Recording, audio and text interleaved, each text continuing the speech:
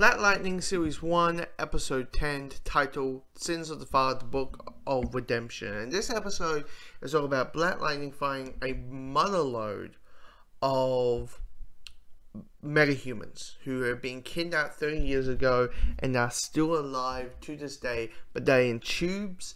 They are getting experimented on from the government, and when he goes back to this warehouse, they tend to be gone. And on this episode, Black Lightning wants to know what's going on. And here's the thing, that was appealing. You know, the boss human, the metahumans being gone, and how 30 years ago they're still alive and stuff in those lines, and how Jefferson needs to forgive in a way the sins of his mentor. The father that who took care of him since his dad was gone. For me, that was interesting. But everything doing with Jefferson's family, I felt was a bit like, I thought this was the last episode. Like, it felt like we were having repeated conversations. We found out that now both of the Jefferson's daughters has powers. We have Thunder, who is in a way is the Robin of Black Lightning and has a suit and all that kind of stuff.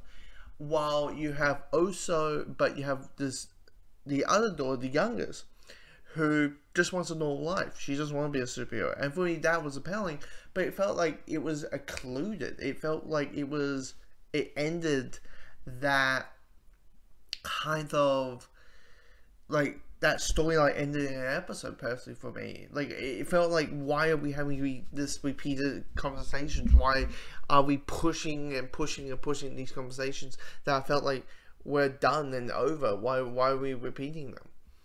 And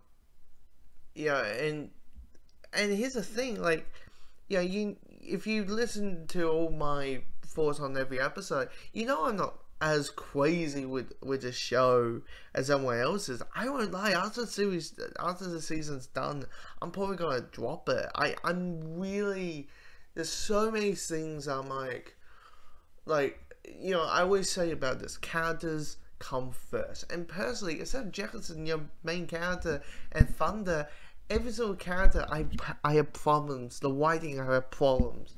When it comes to the action scenes, if you compare it to like Arrow or Flash or Supergirl, they use intentional music. They don't use modern day pop songs, because the moment that does it, for me personally, it whips it out. It takes any sort of momentum from those action scenes. I would love to have first a better composer, because I'm sorry, every time I hear da da da da da da da da da da da da da da da da, I'm like, I'm sorry, that sounds like a lullaby. Come on, it's a superhero show. Let's get some pump music. Let's say, and the whole Black Lightning is back. He's been back for the last why there's so many things when it comes to the action scenes, the music and stuff. It's like the characters, it just feels like, I feel like there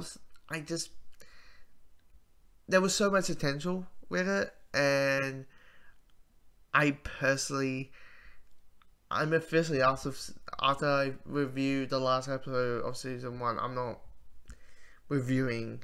I'm not gonna watch any more Black Lightning. I'm officially dropping it.